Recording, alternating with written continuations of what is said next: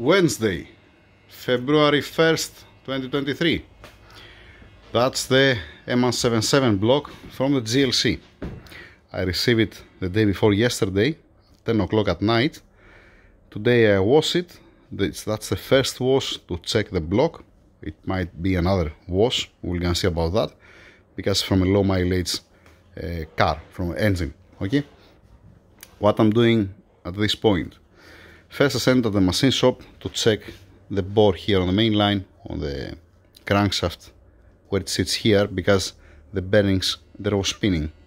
There is no any sign of anywhere here. There is one small dent here at this point, and here there are two lines only. From the machine shop they said to me, it's okay, there is no problem. That's what they said. But you know me, I'm gonna double check to have a peace of mind, to don't have any headache. All right. Then how it came from the machine shop. When it came back, it was attached the oil thermostat, the bolts, the plugs here, and this one, it was in place for this oil gallery here, for this one, and then there is also one from the side here. All right, it was in place. That means they didn't remove it, they didn't unscrew it. There is a mark, there is a color here that indicates when it's torqued down, and they make one line. All right, I don't understand how they check the oil galleries with the plugs on it, you know. But okay, that's me. Then what you see here, it's what it takes usually for me to inspect and clean and make sure that the oil galleries are clean. On the M177 you have a couple of plugs. The example, there is this plug here that it's not ending anywhere. All right, just put the plug here to machine, to drill the hole over there. This is for the turbocharger oil return from the valley. All right, so they have somehow to drill it, and then they have to plug it, right? Then there is the main line here, the oil gallery for the oil jets, that you see the plug back over here. Doesn't make any sense to remove it. I'm gonna show you why, what I'm doing. And then a couple of plugs that they're from up, you can see it through there, that they're nice. It's not a freeze plug. All right, these are plugs, they have to make these plugs to make a drills, to drill some points, to have an access, and then they're plugging it again. Then what I'm doing, I have a fishing line. All right, you need to have a fishing line. I have this one. This is for the ladies, for the eyes, that they clean the eyes.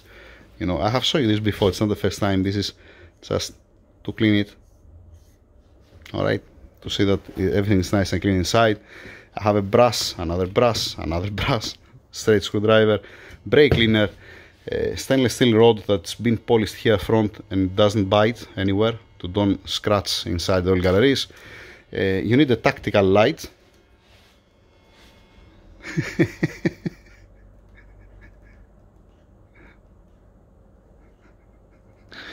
Alright, it's a cheap one, it's not something expensive. Camera. The other one, the tail bore cage, I have it for the cylinders. The bridge, the same thing. The straight edge, the same thing. The filler cage, and one M177 stock piston, just to check the cylinders. Not only with the tail bore cage, but also with that. Now, I'm gonna show you on the camera what I'm checking, how I'm checking it. Alright, you're gonna tell me that, you know what, Tassos, sometimes it collects so much garbage. Where is the plug? Because there is no way to clean it. There is a way to clean it, if you think about it. Now I'm putting the side camera here. I'm putting it here inside to have an eye on the, 1 second now, with one hand holding the phone, the other hand directing the camera. Just 1 second to rotate it properly, to be able to see something. All right, so I'm putting it this way to see the plug. And if you come here and you see the plug, it's nice and clean. There's nothing inside. I make sure to be nice and clean with the brake cleaner and the brushes. All right, then you can check all the oil gallery one by one, like this. All right, you can check the oil gallery for the main crankshaft, or for the crankshaft main bearings here. If I put the camera inside, you can see this, that it's nice and shiny where I'm pointing. Dang it. Alright, and that's what you want to see in all of them. That does have nothing inside, not even a single piece. Alright, then you're going here. Let me show you. As an example, I remove this plug from here. Alright, this plug, if you follow it, first you have this oil gallery, you see the light, it's here. If you follow it down there, it's communicating here. This is being communicated here. And then there is this oil gallery and this oil gallery. Then there is also from this side, alright, that this one, if I put the light here, you can see it down there. Alright, then there is another one that it's here on the cylinder head, on the deck actually here, that you can see the light here. I need to follow all these paths. Here is the oil thermostat. Alright, that's the lines for the oil cooler. Then we have here for the tensioner. It's been drilled this way here. You can see there what I'm saying. And then they put a plug to supply with oil. Then there is another one that this one here where I'm putting the light communicates with this, and here with the tensioner. Alright, then you have this one that communicates with this, and it goes, because there are two tensioners, one for the main timing chain and then the other one for the cylinder head. For the other one it's on the cylinder head, on this one it's on the block. Then you have also this, that if you watch inside, it communicates with this oil gallery. But this oil gallery, like I said earlier, it's that oil gallery over there. What's the point? Oil return, the oil return from up, the oil galleries, here where is the engine oil heat exchanger. All of these need to be spotless, need to be excellent, as it is right now. Okay, if you make it up, you can see even more from up. There are more things. But just to have one idea, this is happening usually before I close the engine. When I have checked everything, that I have seen the cylinders are okay, that all the block is okay, that's nice and straight, the surface are okay, the cylinders are okay, the main line here for the block is okay, then I'm double checking all the oil galleries to make sure that there is no any dirt inside, especially on the sleeved blocks, that from the machining it didn't stack something inside, because after that you have to F yourself up with whatever you have to take it away, to make sure that does have anything inside. You need to blow with air like crazy, you need compressed air to blow, and sometimes I'm putting some pipes, you know, some small lines, I'm putting it on the air gun to be able to reach the air, to take it out. It's involving time, and you have to be 100% sure that when you start closing the engine, you're not going to be contaminated, you're not going to have anything inside. Fine. So you see what I didn't brought? I didn't brought another one thing. Yeah, okay. That's the plan.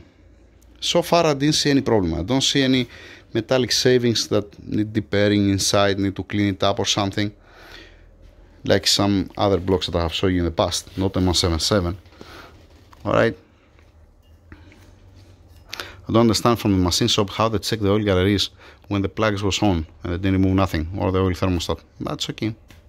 It's fine. Yeah. Let me make it upside up. And this is how it looks like from up.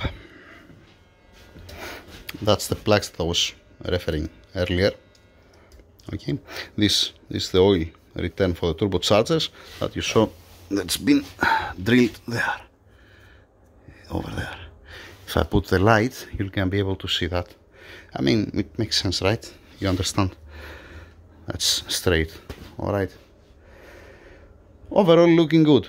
the deck, it's okay. I don't see any reason to be resurfaced. Cylinders are on specs. The number 5 cylinder here has a little bit scoring. You see some lines. It's not the ideal. Alright, there is no lip here up. Here just with a wire wool, with a soft wire wool, 3M, very soft wire wool, I clean it.